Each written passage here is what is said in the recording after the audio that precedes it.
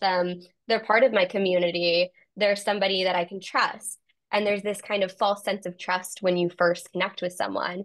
And so you might be even more blinded to the signs of an unhealthy relationship than you would be if you were going about it in the traditional sense when you're meeting somebody on campus or you're connecting with them at a bar, the ways that we have known people to connect in the past. And so knowing that, we can kind of understand that there is this kind of blindness and this blind trust in people that we feel connected to through community. And when we meet people in person, often they expect something, they expect things to progress much faster because we might have been talking online for about a month before we even organize a date, before we even decide to meet up. And often, again, you're sharing a campus and you're sharing a space. And so it's easier for you to meet up on campus. Oh, we live in the same dorm room or the same dorm building. So why don't we just watch a movie in my dorm? You live down the hall. Or why don't we connect at the dining hall and then we can hang out and watch a movie in my dorm? And so there's this boundary that's already kind of being blurred that we don't usually have when we're meeting people in person and when we're making that first connection in person. So we might be blind to not knowing how to communicate that we're not interested in moving forward with someone or moving too quickly with someone sexually when we are meeting up with them on that initial first date, which might be in somebody's bed, just watching a movie because that's the only place that you could sit in a dorm room. And so this situation that a lot of college students find themselves in is already set up for disaster, and we're not set up with the tools to communicate or understand how to navigate a situation like that. So that's one thing to look out for. There's also, when you think about kind of this age of social media and meeting online, there's this blurred boundary too with people asking you for photos or with Mhm. people expecting you to respond to their messages within a certain amount of time. That's definitely something that I've noticed is a early indicator of toxicity or even later on abuse potentially. If you don't respond for 12 hours because maybe you were doing work or had homework or you just go to bed early, someone might get frustrated with you. And I think that's a sign of somebody who has way too high of an expectation of you to be communicating with them, and they think that you have an obligation to them, and they feel a sense of ownership over you and of your response, that they are deserving of your response and your time before you even met this person in real life. Thanks so much. I mean, you've answered that so explicitly. It's so brilliant. I think you are so spot on about it. Is that really that sense of how quickly you start to get to know somebody is completely sped up by the fact that you've met them online. And we all know that we're probably more able to disclose more personal things about ourselves when we're not sitting face to face with someone. So what somebody knows is really crucial. So we often talk about like, how early relationships progress and how that sort of interplays with what society tells us. So we know on one hand that society says romance is everything. Every rom-com talks about the fact that this person becomes incredibly interested in you and wants to know everything about you, and all of the love and the stuff is amazing. So how do we know the difference between that being healthy and then it becoming unhealthy is one question sort of to answer. And the other one is, let's start there actually. How do we know? How can anyone really know the difference between this amount of attention is great before this attention doesn't feel right? What would be some of the red flags that would be jumping up for you and your group of friends? That's a great question. And again, it kind of goes back to that cyber culture that we're still defining because it's evolving constantly. And we don't know what is and what isn't normal or acceptable in the digital age and in digital platforms. We don't know how often it's appropriate to text someone or we have an expectation. And it varies by generation as well. A millennial might think that you should be texting, once a day, and that's fine, and have an expectation that you're at work. But somebody who's Gen Z who grew up with a phone might be expecting, oh, they didn't respond to me for an hour. I feel like heartbroken. And that's not a normal feeling. But it is a real thing that is happening, even though it's coming from an unhealthy place. So that's one expectation kind of with that's also varying by generation. But it is hard to tell. Love bombing is, I know we're going to talk about that a little bit more later, defined really differently and interpreted really differently by people. I've heard people say getting flowers is love bombing, and that's not necessarily what I would define love bombing as. And it's something that's such a new term, and something that people are still trying to understand, especially across generations in different ways, because we have such different lives. We live so differently in reality and in a digital reality as well, in VR even. And so trying to understand what is and what isn't unhealthy is so blurred and so varied person to person. That's so interesting. So we've recently done this great piece of work with Match Group and in turn Tinder about what healthy dating looks like. And we have some great like sort of health dating tips. And really sort of unpicked how we can move from dating in the virtual world of sort of sharing information to how do you get into that like real world situation? What do you need and what do you need? So, you know, we have some great practical tips, which are brilliant. But I think the piece that we sort of don't talk enough about is how much of ourselves we disclose in those first early weeks and knowing each other. You know, you're told that to get to know and have that really strong relationship, you need to, you know, let go a bit of information about yourself. But we also know that from those that have experienced domestic abuse or intimate personal violence, that abusers or those who choose to be abusive are like desperate for that information. And the fact that they will dig deeper and deeper and deeper can feel like they're being really interested in us. But scarily, what they potentially will do is use that early disclosure of, you know, some of the challenges you may face or your fears as a way to manipulate and harm you later. How do you manage that? Like as your group of friends, because I think that's where we always land in this is that don't date in isolation. Always sort of let people know who you're dating because we know that the domestic abuse thrives in silence and that those that are choosing to be abusive want to pull you away from your close network. How do we create that space amongst our friends to be like, hey, this is our standard? What are you doing with your group of friends around that? It's a difficult position to navigate, especially at this age. I think in college, people are still learning how receptive they are to feedback and how to be receptive to feedback in general, even if it's just a comment on an essay from a professor, let alone a comment on their relationship or their choice in who to pursue romantically. It feels very personal often, even though it's coming from a good place from your friends. I think it can be taken harshly and it can be taken as a judgment being passed on your taste. And so figuring out how to navigate that is important. And I've had friends who I've had to navigate that with, and I've probably been that friend who people have had to navigate it with as well. And I've found that what hasn't worked is telling them all of the things I'm observing and listing it off. That comes off as a past judgment of their partner who is someone they love. And you know, you hear when you're trying to support a survivor, your instinct might be to condemn the person that they're with and to condemn those behaviors, but that's somebody that they love. And so that's where it gets complicated with intimate partner violence is that we have to learn how to respect those feelings that might be really complicated, that are had by someone that you care about. They love that person, or they might be falling in love with that person. And so to respect that it's complicated to feel harm at the same time as feeling love. So something that I found that's really helpful is to say, so I've just noticed one thing that feels a little bit abnormal. I could be totally wrong, but I've noticed that your partner has been doing this, and I haven't seen this happen in any other relationship. It's not happened to me. And so I just wanted to talk about how it might be making you feel, giving them kind of the opportunity to elaborate on it. And to an extent, it is something that people have to come to accept on their own to make a conclusion on their own, and you can guide them to that conclusion. But if you try to pressure them too hard into making that conclusion, you'll push them away and you'll push them deeper into that relationship. I mean, that's absolutely true. And what we also know is that those that are choosing to be abusive want you to, you know, want any opportunity, any excuse to isolate you from your friends. So if you're, you know, so if your friends are sort of saying, hey, this guy's behaving in a little bit dodgy way, and perhaps he gets a little bit of, you know, knows about it, it's the perfect storm for him to be saying, well, your friends aren't supportive of our relationship. You know, they're the ones that don't want to see you happy. They're the ones like, you know, challenging what we have. And obviously it's because they're jealous because what we have is so beautiful, so intense. So I think you're spot on about like how you manage that is how you have those conversations. The other thing sort of which played up the other day is that had a great conversation with my girlfriends about how we've treated each other over our lives, over our different relationships and when they've been presented. And I think, you know, I sat back and said to myself, you know, I've actually been a bit bad as a friend sometimes, and I own that I've been so invested in my friend's happiness that I've allowed them to explain away somehow the bad behavior of their partner. And fortunately, the friend in particular I'm talking about hasn't, the partner were not abusive or exerting parent control in any way, but they were just not good partners. They behaved badly.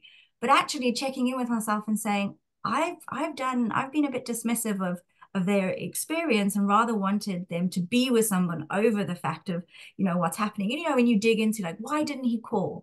Is it 50 things that I've done? But the reality is that if this person is not phoning you as a friend, I should be saying, if you don't feel safe or secure in your relationship, this isn't a healthy relationship. And I suppose that's a challenge, and we've sort of also looked at ourselves about the role that we have as friends. And someone sort of suggested the other day, which I thought was really crucial, is that if you have this close-knit group of friends, can you set a collective standard of who you will date and what healthy looks like? That's a great question. I do think that friend groups kind of define their own subset of social norms, and it is possible for you to define what a healthy relationship looks like. But at the same time, we know when you get into those relationships, they're often unexpected, and those behaviors come up not instantly, but very slowly and subtly, which I know again we'll get into later. But the isolation doesn't happen overnight, and it's something you notice over time, someone being distant, and it could be a million things that's making them distant. It doesn't always appear that it's their partner. And the partner could be somebody that you think is an amazing person, and you just don't see how it could be related to them. And so it's really difficult for you to define something, a standard across a friend group that everyone can uphold because it sneaks up on you. Like you said, it's so manipulative and it's so calculated often and so planned by the perpetrator that you don't even know it's happening until you've lost everybody in your life and there's nobody else to lean on except that person. And so it really is a difficult, I think, expectation to have of a friend group to be able to hold each other to that standard. But it is, I think, a useful standard to try and establish because if you were to establish that, then you can bring it up later in conversation with your friend and be like, you used to say like you felt this was really important in a relationship, and I'm just not noticing that this is consistent with your partner now. Do you feel like those standards have changed? I just want to understand where you're coming from. That opens a door for a conversation later. And so it is an important conversation to have. Is it a standard that can be upheld? I don't think so, but it opens a door for you to be there for that person later on. Oh, that's really key. Thank you so much for that. I'm going to open the question up to Drew, who's with us. From a parent's perspective, I we'll all have children. Some of us will, some of us won't, but we'll all have younger people in our lives that we think that we're responsible to some degree as aunts and uncles or caring adults. From Drew, from your perspective, what can we sort of lay out in what Ray sort of said about how do we establish that healthy relationships with our young people? Um, so I would say, first of all, obviously everybody's different. We're formed by the experiences that we have, by the cultures that we grow up in. But especially when we're talking about what healthy relationships look like, we're talking about young people, we're not born with this knowledge. So to a very large extent, what we're hoping to see is that we're hoping that young people have seen healthy relationship modeling either in their parents or in older siblings. Now, in the absence of that, young people are very often turning to their peers to try and understand what is acceptable, what is healthy, what does that look like? And the reality is that their peers very often know just as little as they do. So, in the absence of that information, we very often turn to our culture, including pop culture. And so, if we're looking at movies, we're looking at TV, we're listening to music, we're playing video games. Unfortunately, a lot of the messages that we get through popular culture really they have some very unhealthy representations, and they consider them to be not only do they consider them to be acceptable, sometimes they consider them to be aspirational. So we have the trope of somebody, the boyfriend or girlfriend has dumped them, and then they travel across the country to follow them, and engage in some grand gesture to show how much they care about them. And what we're doing is we're showing stalking behavior. So a lot of what we're learning, unfortunately, from popular culture, from our films and TV and games, is very unacceptable. So where are we at? If we have parents that haven't it's shown, they've not modeled what a healthy relationship looks like, and we have a culture that's giving us uh, some really bad ideas about what is good and what is acceptable, that's when we start talking about, potentially having schools involved. And that's one of the things that we've tried to do is, we think just like we want educators to be teaching other things that young people need to know in order to live happier, healthier lives, we think that healthy relationships and issues like consent, if they're not learning it at home from their parents, we should be learning that in schools. And that's part of the work that we try to do through our pro-social video games. So we try to provide free resources so that educators can provide this information. Because again, this is not intuitive. We are not born knowing this. And we are products to a great extent of our environment. So I think it's a complicated issue. It's obviously, there's a lot of nuance involved, but the reality is it requires many different parties coming together, many different disciplines coming together in order to address these things. So there's no short answer, unfortunately, but I do think we have solutions. But part of what that involves is us recognizing the reality is that if we've not learned that as a young person by witnessing that in our parents, we're going to have a challenge in terms of learning what that behavior should look like, what behavior we should be engaging in. You're so right, Drew. Thanks for that. And I think the message that I hear loudest in what you've said in a way is that we put expectations on ourselves, and many victim survivors will perhaps agree that we should have known differently when we met this abusive person. But the reality is we've got exactly what you've stated, that we're not born with a perfect set of understanding around what healthy looks like in a relationship that is learned, impacted by society, but also that those that are choosing to be abusive will be creating many opportunities to try and exert power and control that is often very subtle, separating few friends and family members. So when you start in those early stages, you can look back and you can think, well, I should have known differently. The reality is that you couldn't have known differently, because that was the MO of the abusive person, but also you were on the back foot anyway, because we are very, very few of us have perfectly formed healthy relationships in our lives that are great for examples. In a way, I just feel like it's important for us to pause and really dig into some of the terms that we use in the early stages, love bombing and gaslighting, because I know we use them flippantly. We throw love bombing around as being something negative, but exactly what you said, Ray, that for different people, that means different things. Then I hear a lot about gaslighting. And to be truth, like, it's quite a hard concept to describe in a perfect definition, but all of us will have experienced it at some points to be able to do. So shall we jump straight into love bombing? And Ray, do you want to lead on that? And then we'll just have it. Yeah. Yeah, absolutely. I definitely think it's great that we're talking about gaslighting as well. But love bombing, like we said, is kind of a individualized definition. It's interpreted different ways by different people. And I think going back to what Drew was saying, using education is so important because we can't expect people to adhere to a set of norms if there isn't one. And so we need an across the board definition for people of what is crossing that boundary. And then people can stretch that boundary as they please for themselves, but to have an idea of where that boundary does lie and where that line in the sand is drawn is so important to protect ourselves, especially from a young age. We have barely any consent education, depending on the state we're in, at least in the US. I didn't learn about the word consent in school until I was 17 years old. And most people by that age are already sexually engaged. And so I didn't even know what love bombing was or to look for healthy relationships or unhealthy relationships.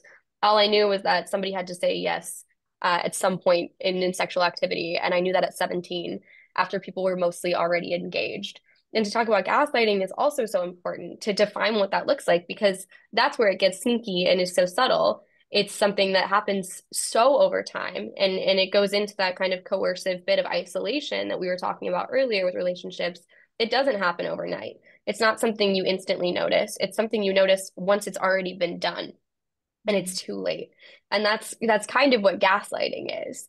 It's this way that somebody is able to trick you into to doing things like isolating yourself and to make you think, oh, well, you never thought about how the way that you're feeling right now that's so negative, it's your parents' fault.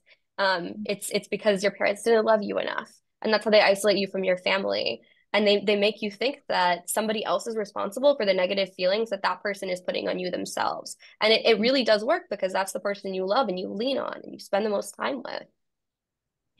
And I think you're spot on that is the fact that, you know, you met somebody who was lovely and charismatic and all your friends liked, and even potentially your parents or, you know, other family members, and they were great. Everyone else gets along with them brilliantly. But somehow me just being me is upsetting them and I'm causing the conflict in the relationship. So obviously it's me. And that constant sort of dialogue that this perpetrator is saying to you, or the person who's choosing to be abusive is saying, continues to play and play. And then they'll stack different things in your life that will sort of reinforce that. Sort of my best understanding of gaslighting is that constant undermining your sense of self. You know, you can have some really overt behaviors. They can, you know, physically move things around so that you start questioning your sanity, all the way through to sort of doubting what you said in a situation, or there's an argument that happened, like you said, and they undermine it. I suppose, Drew, I'd love to bring you in on this, is that as a parent, what do you think? Do you think these are things that are easy to see? So, Big question you know, to give to you. again, it depends. That's always the answer. It depends, unfortunately, because the reality is that not all young people have the same relationship with a trusted adult or a parent or guardian, right? So it does depend greatly on how comfortable is that young person in having these conversations with a parent, let's say. Because as tricky as this is for us to talk about as adults, Mm-hmm. I think back to when I was a teenager. These weren't conversations I would have been likely to have had with either of my parents. I would have been uncomfortable. I would not have wanted to have these conversations, which of course then puts that young person at a disadvantage because they're left fending for themselves. I mean, without question, it's our support network that we rely on if we've got a partner that has an unhealthy need for power and control in that relationship. You need to rely on that support network in order to ground you, in order to bounce things off of them and say, is this acceptable? Is this healthy? So to the extent that you're relying only on your parents for that, and you're not comfortable having those conversations with your parents, that's when I do think we have to explore other alternatives. That's not to say that that's not possible. We do have, for example, one of our games is called Honeymoon. Mm-hmm. One of the things we like so much about that game, it's a game about healthy relationships. So, many of our games are about teen dating violence. So those are games when we're trying to spot the warning signs of an abusive relationship. But with Honeymoon, the focus is more on we're in the honeymoon stage of this relationship, right? And things are, the protagonist feels like everything is going really well. And what's nice about that is we are able to exhibit some healthy relationship modeling through the game. And in this game, this character is very fortunate because they have two parents who get along really well, and they're very close to both of them. So they have very open conversations with them, open communication, which is lovely, but that doesn't necessarily reflect reality. But in playing the game, even if that's not your reality, you can at least see this is behavior, this is the style of communication that we should aspire to.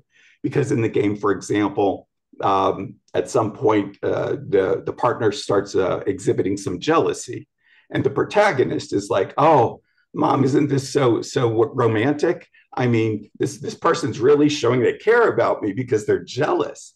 And the mother's like, let me be clear with you. There's nothing romantic about jealousy. This is a problem. This is not something that you want to have happen. This is something that you need to be aware of because this potentially is a way that they're trying to exert power or control over you. And similarly, with gaslighting, it's become a very common label, and it's not always used accurately.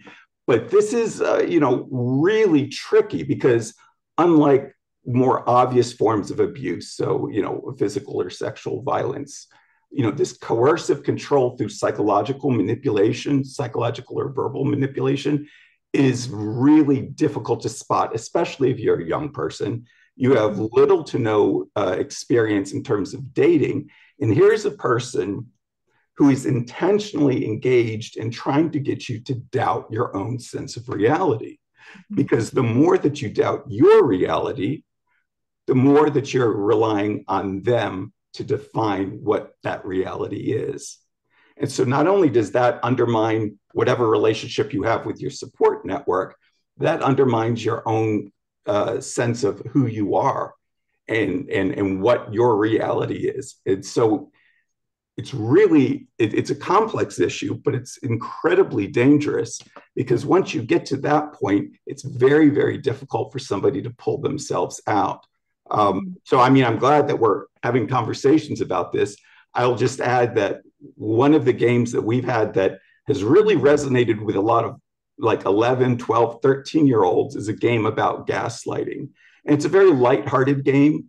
And I think that's part of the reason it's resonated with them. It's called Lamplight Hollow. It's actually created by somebody in England, and it's gone on to win other awards. But it essentially takes place during a dream. And so because it's in a dream, the player is a little more comfortable that this is not real. And in the game, you're just exploring different things. And it's not until you've played the game for a while that you learn the game is about gaslighting. And that's one of the ways we think that these complex, nuanced, sensitive topics, we do think that's a way to engage young people is by allowing them to explore these topics in a way that it would be unsafe to do in the real world. But in the game, they can experience an unsafe situation without any real danger to themselves. So yeah, love bombing, gaslighting, these are important terms, but you could have hours long conversations about what these things mean to different people because there is so much nuance and complexity involved.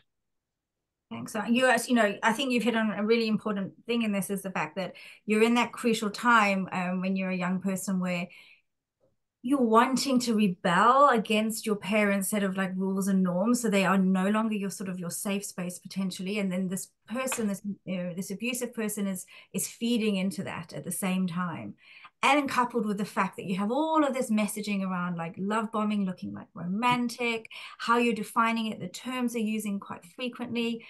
We've spoke quite extensively around young people's experiences of love bombing, gaslighting, and dating, but we know that dating isn't only for that particular age group. There are many of us that go through our entire adult lives dating. Some of us may have had significant relationships and sort of moved into the next one. So I'm really chuffed to be able to welcome Pamela, who's joined us, and I'm going to jump to her for this question about what do you think it looks like in later life dating around love bombing and how we've had a bit of a chat about the role of friends, and I've confessed to not always being the best friend.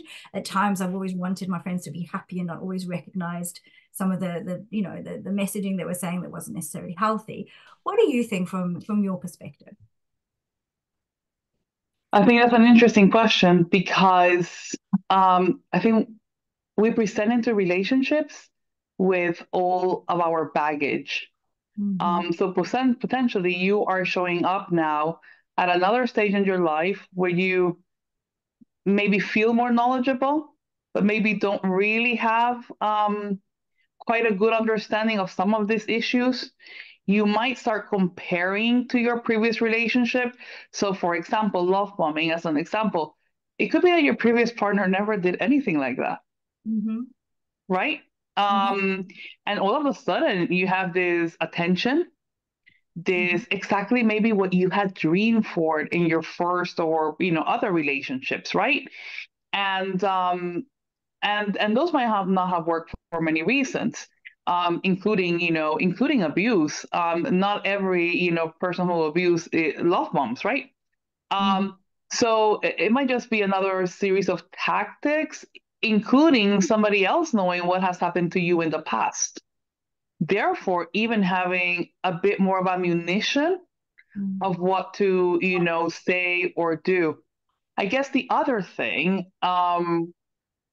feeling like a later in life type of person, is that, it's, if you're kind of, investing again, it's gone wrong one time, which more likely you didn't want it to go wrong.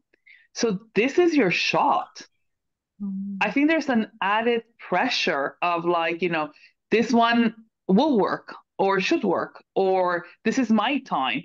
Remember that there is, a lot in terms of love bombing and even, other forms, there is this idea of what is meant to be, what I believe is meant to be. And sometimes we engage in relationships like that, right? I meet this person who is amazing and we just click so much. We are meant to be. Mm-hmm. And we construct this own reality for ourselves. And then, if it's a later in life case, maybe this second shot is the one that is meant to be. And that means that you will invest harder. You will try to change the situation more.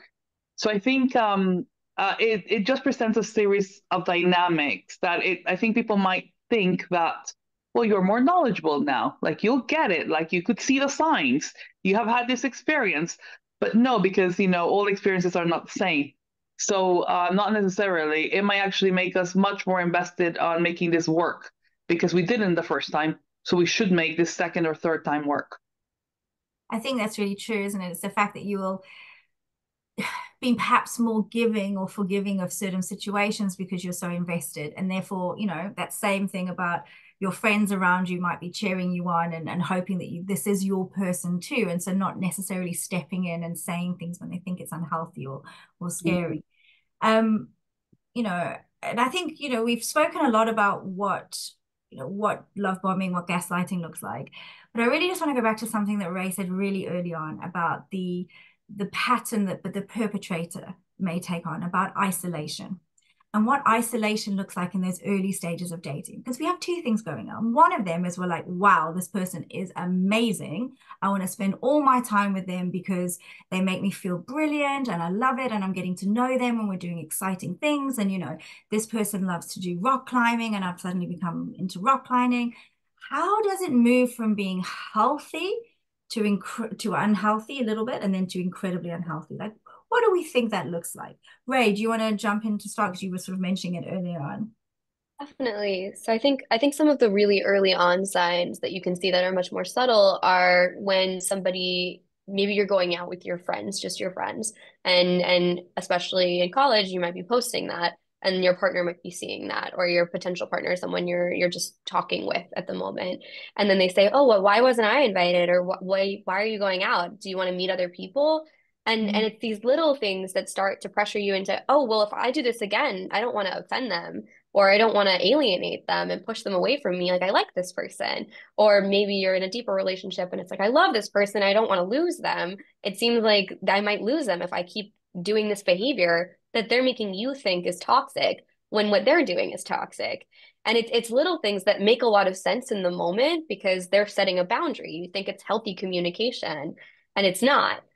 But if you expect your partner to respect you, which you should, you respect their boundaries as well at the beginning. And so it's these little things that start to build. And again, it just kind of feels like it gets worse and worse and worse. And then suddenly you have nobody around you because you're not allowed to leave without permission. You're not allowed to leave your partner's house or bedroom even. It can get so extreme because they'll be offended if you go outside, if you're meeting other people, if you're going to class with someone they don't like that you sit next to even. They can hinder your education to an extent as well. So yeah, it's really interesting that, the messaging that those people that choose to be abusive will do, that piece around, what your behavior is making me jealous. And so my reaction to that is I control you more, but actually the implication that you have control over that is completely false. And in a way, it's like messing with your mind of, do I have control here? Like, am I making them jealous? But the fact that jealousy is attached to attraction and ownership, and they really love me by this. How do we unpick that with yeah, whether as parents or as young people or amongst our friends. I mean, Drew, I know you do a great job through your games, and obviously Pamela, I'll extend the question to you to talk about, where you're seeing with it. But Drew, please start. Yeah, so I'll say that early on, before we started creating these games, we first started. We partnered with it was the National Domestic Violence Helpline. At the time, we didn't have the dating abuse helpline yet, and we coordinated with them to come up with the 10 warning signs of an abusive relationship. And one of them is that this is a person who blames you for the feelings that they're having. So it's your fault that I'm angry. You're responsible for this. You made this happen. So that's one of the warning signs. And I think identifying these warning signs is helpful.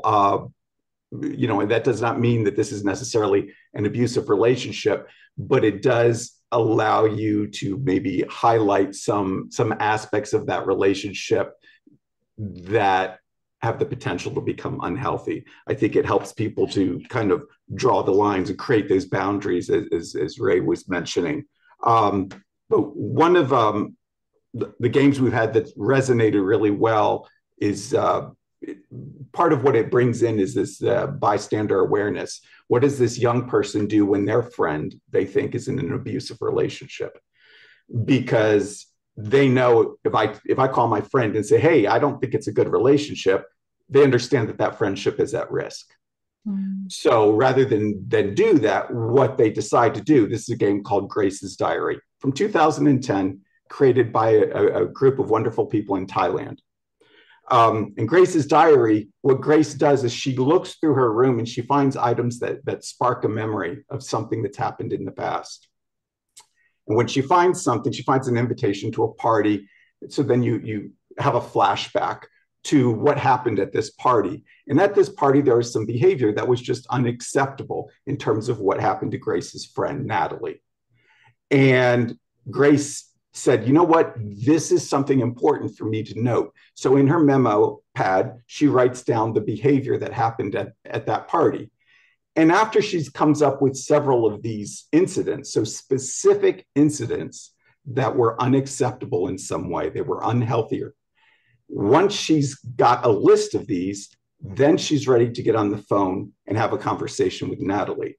But she's not going to do it, just go off the handle and say, I think he's bad for you. Instead, she's going to say, when this happened, this seemed like this was something that you weren't very comfortable with. This seemed like this was something that wasn't very good for you. And she's able to navigate this conversation because it is based on specific incidents that are then associated with unhealthy behaviors. So by tying those together, you're then able to navigate that conversation. The game has 3 possible endings. And in one of those endings, her friend does leave this abusive partner, which is great. The other 2 endings they're not terrible endings, but she does stay with this person.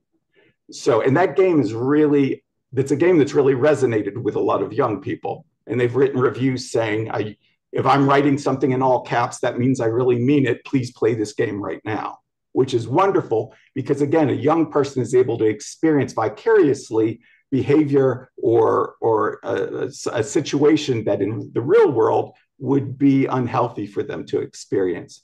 So I think by knowing what some of the warning signs are, especially if you're somebody on the outside observing those things and then associating them to make the point that, look, we connect the dots here, we think that there's aspects of this that might not be really healthy for you. Thanks, Drew. I think the theme is sticking to the fact that if you are that caring friend or family member or someone who's concerned, how you broach that subject is crucial. And actually how the fact that we're concerned can often play into the abusive person's sort of plan about isolation.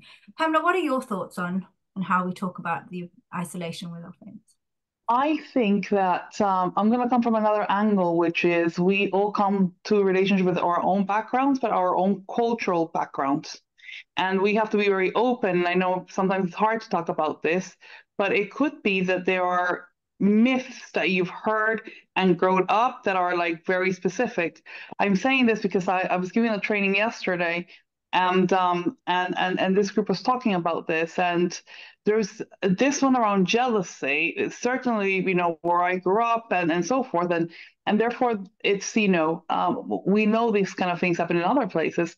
Is the myth around jealousy, which is the more jealous he is, the more he loves you. If he's not jealous, he doesn't love you.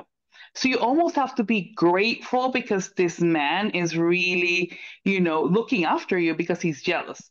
If he's not jealous, he's just not interested.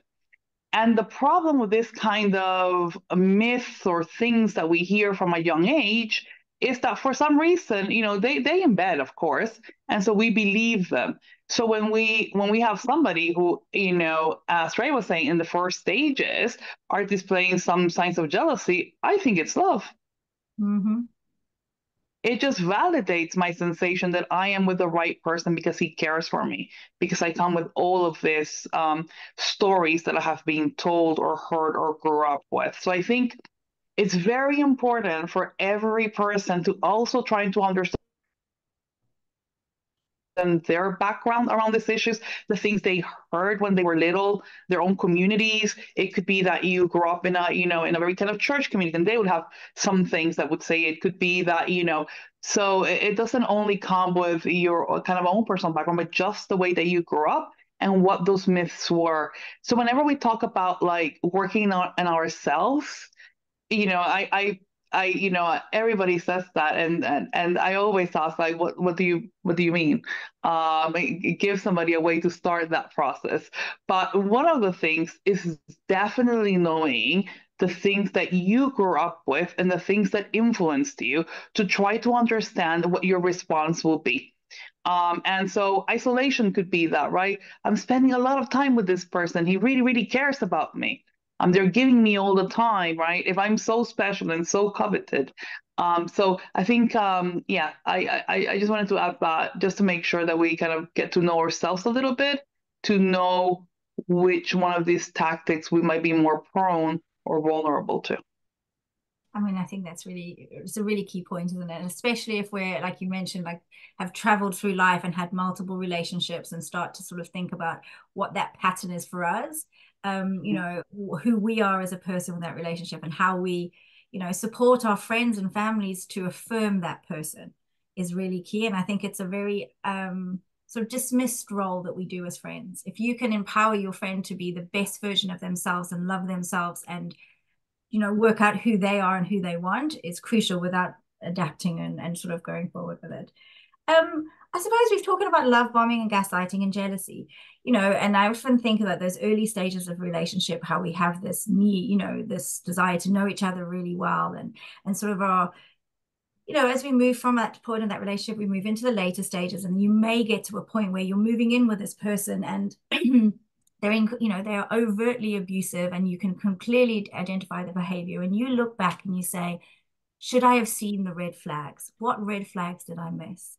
And part of me wants to say that, well, you wouldn't have seen them because the person who's choosing to be abusive is excellent at hiding them. But I think, it's good for us to pause on it in a minute because as friends, family members, and those closest, like, what can we see from the outside that potentially someone from within that relationship is less likely to see? And how can we respond? Ray, do you want to start us off on this intense? Yeah, I mean, I don't want to repeat myself too much because I think I've given a couple, but I have a different one that I think an outsider can really easily notice, or you can notice reflecting back. But as you've mentioned, it's really something that you can't identify in the moment too well, usually at least from somebody that you care about. But when your partner is speaking negatively, even if it's very subtle things about the people that you care about, even your coworkers, your friends or your family members, and they're saying, "Oh, well, I don't like the way that's your roommate talks to you or told you to take the trash out. I don't like the way that they just spoke to you." And it's something you didn't even notice because it wasn't there, truly. There was no negative intention, but they're trying to lay a seed to later isolate you. I think that's a really early attempt at isolation, and they're kind of feeling the ice and how thin it is and how easy it will be to break it for you with that relationship and to kind of break that tie. And it can be so subtle again. It can be, I don't like the way your mom just texted you back. They should have acknowledged something you said differently. And it's just trying to lay that seed. And that's something that you can notice reflecting. And if you know that it's something to look for, I think it's something that you can notice in the future yourself. But as a friend, if this person starts coming to you, the person in a relationship, and they say, well, my boyfriend didn't like the way that you treated me the other day. That's a sign, and that's something that's, I think, very common to hear from somebody in an abusive relationship is they say, my boyfriend thinks this, my boyfriend thinks that. You start hearing every opinion come out of their mouth, and it's related to the opinions of their partner and not related to their own. They start losing their agency in every judgment that they pass in the world that they're existing in. Even if it's, oh, well, like my boyfriend doesn't like the city, so I'm thinking I want to move to the suburbs later. I used to like the city. It's they start losing interest in things because they start adopting all of the same perspectives as their partner. Mm. I mean, what are your That's a thoughts? very Sorry, that's a very good one. I just had to jump in. That's a very good one. And I think the only thing I would add to that is when it is too much. So I think love bombing, if it's happening, I think it's quite easy to see. And I think what stops friends sometimes is thinking, oh, maybe she's lucky and I'm just being jealous because she found this fantastic boyfriend who's doing very nice things. And maybe, and so a lot of people I think stop there. But kind of recognizing that if you have a feeling that too much is too much, it's because it probably is. So I would say, as a friend, trusting your gut and always being honest and just giving that space for people to come to you. But I think that one is an easy one to see for sure, because somebody might from one day to another change, as Ray was saying, or the relationship might just seem so absorbing that you don't have your friend anymore. Yeah. But you need to get over that part of like, am I just being, a bit jealous or a bit, I'm just jealous because I'm losing my friend. Be able to recognize that too. So as you're right, it's sometimes that when we're going to have, we're spurred to have these conversations, there's a risk to us as friends as well. Will we be misconstrued? Will we be accused of sort of not being supportive or jealous? And, jealous is a big word. It has lots of negative connotations, and so it can prevent us. Drew, what are your thoughts? There's a lot to talk about here. That's that's what my thoughts are. So what I'll do is I think I'll step back a little further and talk a little more broadly about maybe some protective factors that help young people and all of us, but especially young people, be less likely to be accepting of abusive behavior and also be less likely to be a perpetrator of abusive behavior. So these are, protective factors taking a public health approach, and they include things like media literacy. So, for example, those messages that we are bombarded with, if you have a background in media literacy, if possibly in middle school or high school, they've taught you, hey, let's really examine the messages that we're being told in this movie or in this commercial or in this song. If we explore the intentionality behind these and then think about the impact that has on us, then maybe that will give us a little more power to not be as influenced by them. But another protective factor would be resilience. So these are those, attributes or traits that make it that more likely that when we are harmed by either this partner or by previous partners and we've experienced trauma, it makes it more likely that we will be able to bounce back, which sounds a little more optimistic than it really is, but that's, to make us thrive. So resilience, media literacy, critical thinking is another one. So, we have these preconceived ideas of what we think is truth or what we think is acceptable. If we're a critical thinker, we try and leave those things at the door when we evaluate them. So if I've learned all my life that this certain behavior, let's call it jealousy, is acceptable, if we're a critical thinker, maybe we put those preconceived notions to the side and we explore it from a critical thinking approach where we are not as engaged with our preconceived ideas about that. Instead, we have distance from that and we look at things as they really are from critically. So these are, I think, by kind of supporting and fostering those qualities or traits that are protective factors broadly, that will help us not only wind up in healthier relationships, but also be less likely for ourselves to become perpetrators of violence. So I think taking a step back is sometimes helpful in using this public health approach for violence prevention. Oh, that's really interesting. Thank you, Drew. I think the other, just before, I'm just conscious that we've only got so much time left. I think one of the things that always jumps out for me is how financial abuse can start very early on in a relationship. And often we expect to see it as you start to live together, or even, that you've entered a more serious stage. But actually those early stages is where those seeds are sown. And for many of those that are in that, it's difficult to unpick, but often takes on the form of, I will do these things for you because it will help you out financially, which means that you will willingly surrender some set of control over your finances. That could be things like, no, let's pool all of our money each month and we can use so much for spending money. Or can I have access to how much your money you're spending? I'll help you budget. So it's those early seeds of sowing around economic abuse or financial abuse that can start within the dating stage that, friends or those close that may not see, but it's often not something we talk about. I just heard today that over 30% of us will never talk openly about our finances and some of the challenges we may or may not have with those closest to us. So it's the perfect storm, in a sense, for those that are choosing to be abusive to be able to get into that space. I am, again, conscious of time, and I want to allow some space for our questions. But before we jump into that, and for those that need to perhaps leave us, I just wanted to say thank you for joining us, and that if you are interested in following us through with the series, our next episode will be the end of next month, and we'll focus on interpersonal violence and sexual violence, and really digging into how sexual violence occurs within an interpersonal relationship.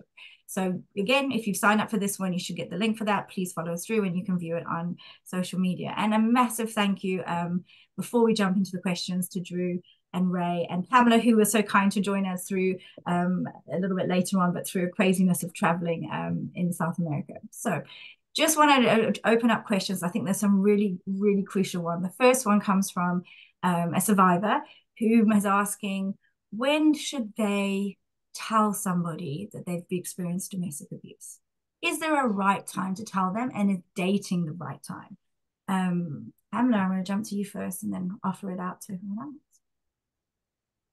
I think that whenever they feel it's right to tell somebody, because it's such a difficult disclosure, because we don't set into relationships with the idea that we're going to end an abusive relationship. So by telling that first person, we're confronting the reality of the situation that we're facing. We might be thinking it already, but it is the first time that most likely we are talking. So I think you have to be emotionally prepared to say it, and also to receive the feedback that you're going to hear, right? And you might not be on that front, but I think it is. I don't feel there is a right time if the time is not right for you. It's whenever you feel comfortable, whenever you feel safe, maybe because safety could be in jeopardy too. So I think I think there's no right time. I think if you start believing that you might be in an abusive situation, maybe you're dating only, and you start seeing some little things that you don't like, then obviously your most trusted friends, family, people that have always been with you, could be the right. But I also would say getting information, reading, becoming literate about the issue. There is so much out there that might help. But in terms of sharing this, I think that is deeply with the hands of the survivor. Drew or Ray, would you like to share your thoughts on it? If there's anything you'd like to add? I agree. Yeah, all I'll say is I think when you know, which is usually a term that comes up in a more romantic context, but I really do believe there's like a moment at least that I've experienced as a survivor, when I'm seeing someone new, I just know that it's the right time to tell them and I feel safe with them. It's just when it feels like safest and when it feels right and something clicks in your head, I think. Mm-hmm. That's really key. There's also the notion that you don't have to tell everybody everything all in one go. So you can tell moments of your story until you feel more comfortable, a little bit like an onion. Let it, like each layer go, the more safe and secure you feel. And there's no, yeah, and like echoing what everyone else has said, when you're ready, and you know that you know that you know because it's in your gut.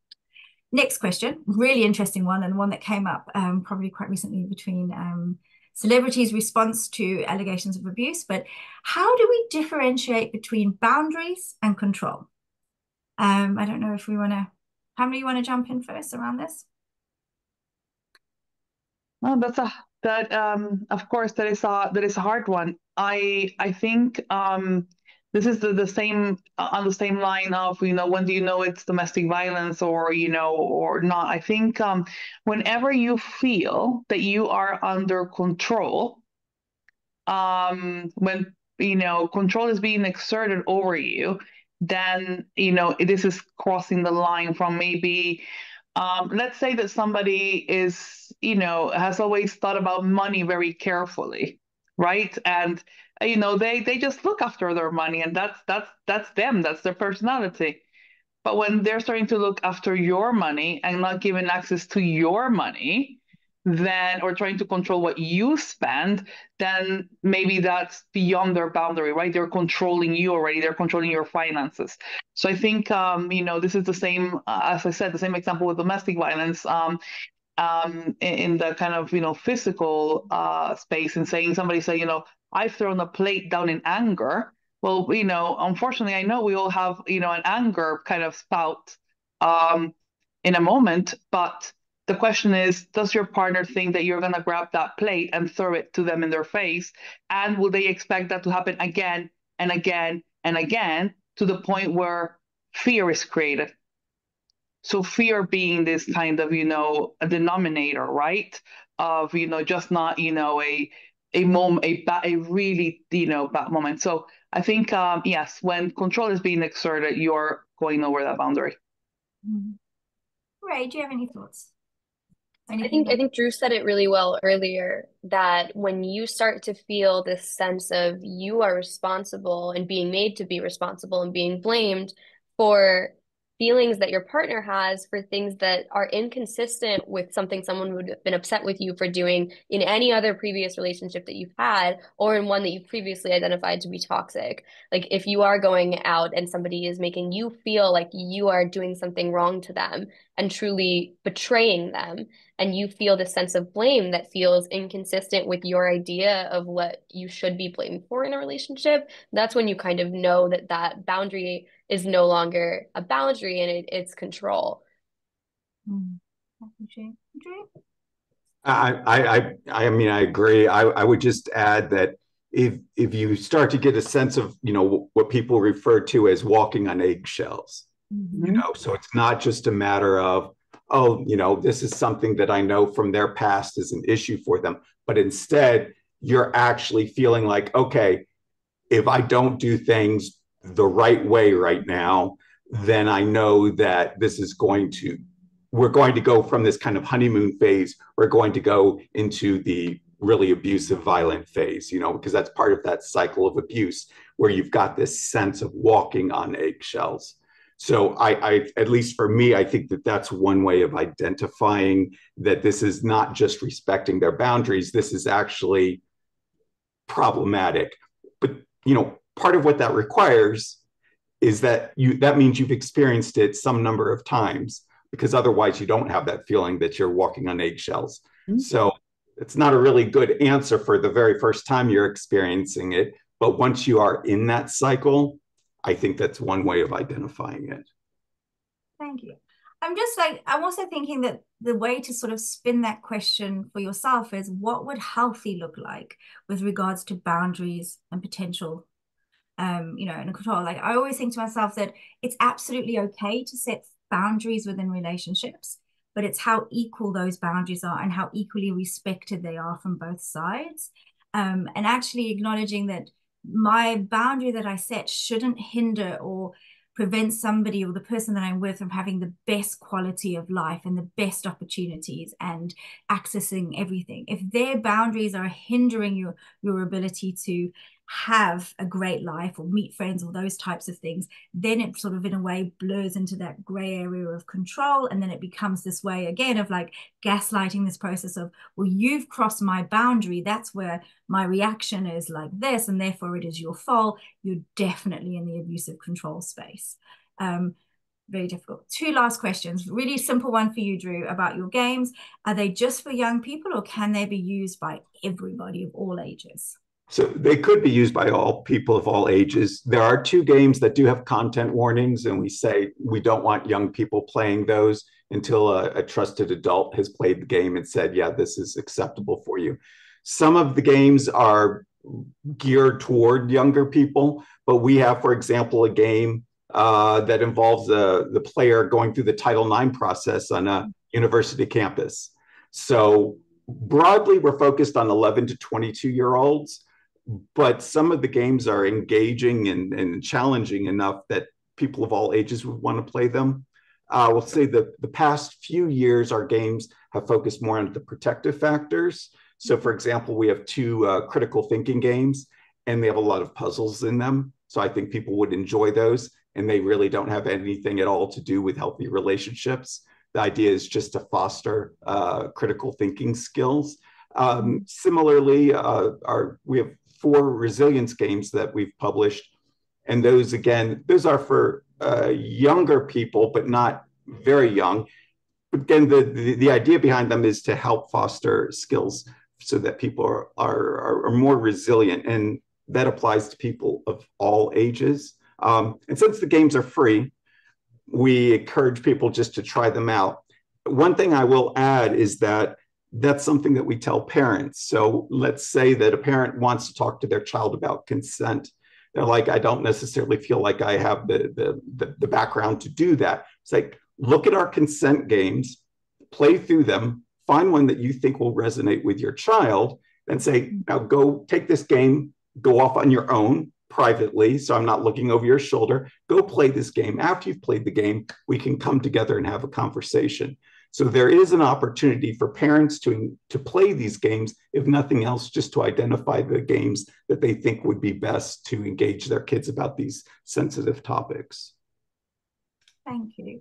Before we go, one final question, and it's a difficult one to answer because everything, depends on the people you're talking to, but what is the one thing you would do to enable you to have a conversation with someone that you're concerned, who's in a relationship that you're potentially concerned about? What would the environment look like, and potentially what would that first sentence be? I'll give you a moment to think. I think for me, it's not the one time that counts for me. It's being consistently open to conversations and being present when someone may talk about it. And knowing that if you are experiencing abuse in any shape or form, you're probably not going to name it as that, and it will come across in a different way. Sometimes about sort of affirmation questions, or my partner did this, what do you think? Or what did your partner do in that space? And being able to answer those, and knowing that it could take months for someone to fully ask for that bit of help. So I've sort of given you a chance to think. Pamela, jump in. Yeah. And then what I've said in the past when I've seen this, and this is what I try to advise, is quite straightforward and asking people, are you okay? Especially if they're close, like, are you okay? And then people might say, no, yes, but why are you saying so? I know you well, and it doesn't seem like it's okay, but you know that if anything is happening, you can come to me. Especially when I don't have information about, like, it's just a gut feeling. I'm just getting the sensation. I don't really have evidence that this person is being abused. So I think the straightforward question of, are you okay? Which you can do to anybody in any situation, in all fairness. And just being honest, saying, I just don't see you. Okay, but it might be me. But if anything is happening, you can come to me at any time, and leaving that door open. So that would be I think there's a little bit of honesty, can go away, because it could be the first time that person knows that they're not able to cover it as they think they are covering it. Right. So just that prompt might give them some idea that it's that moment that we were talking with Ray and Drew, that moment where it comes, it might be near when they need to talk. Ray. I don't know that I would change that too much. I think that was really well said, but I think leading with active listening and just always being somebody who's there for your friends in every situation and being somebody who is there to listen and not to tell someone what they need to be saying is so important, because if you give them an idea of what you want them to say, they're gonna just completely shut down and they're not going to be open with you. And so just being an open ear and then having an open door kind of to your friend at all times, like Pamela was saying, is all that you can do in the end, or is the most important thing that you can do as a friend, and the most empathetic thing.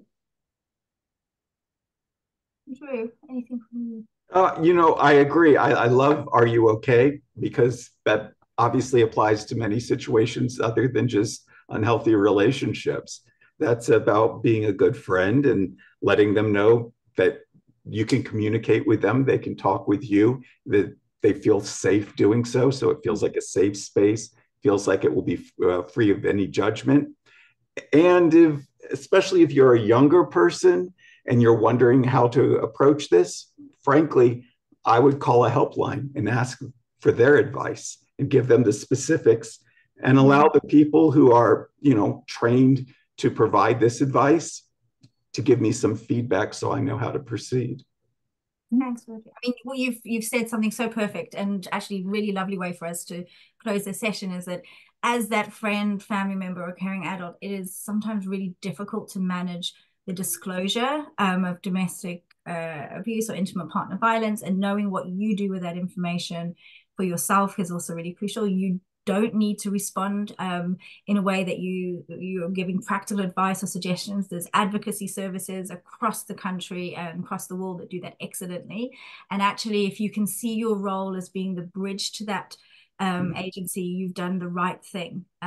Listening without judgment, and the power of just believing somebody is really, really crucial when someone does make that disclosure. So I'm just I know we've gone over a little bit, and I've wanted to do that so we can answer some of the questions, although there are some other great questions we've not been able to reach.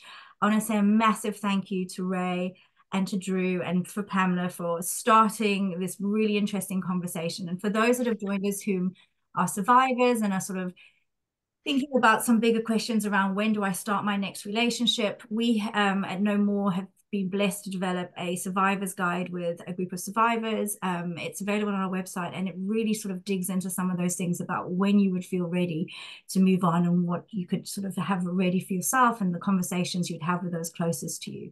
We have a great set of healthy dating guidelines that we've created with Match Group and Tinder, which talk about dating online and sort of dating in real life. We did, access those, use them as a conversation starter with your friends. It's really great. And then again, this is the second episode of our Global Dialogue series. If you've signed up, you should be able to see it via the same platform you're viewing it now. However, it's also available on our YouTube channel, along with all of our other sort of episodes of bits and bobs that we've done, and you'll be able to access that via the links that will come out to you, or if you just search and via our social media. The other thing to consider is if you're based in the US or in the UK or some of our other sort of countries around the world, you can access an app called Bright Sky. It's free to download. It's also a web page, but that provides some useful tools and suggestions about how you can respond to those that are closest to you, and also provides directory of services, that crucial piece of information between someone telling you and linking them to that specialist service, the Bright Sky app or domesticshelters.org's website, along with our global directory, if you're outside of the US or UK, provides all of those services in a simple space. Again, a massive thank you for those that have joined. Your questions are part of it, and we'll continue to form the series as we go along. So thank you. And again, thanks to Drew, Ray, and Pamela for joining, and we'll see you again next month. Thank you. Thank you. Thank you.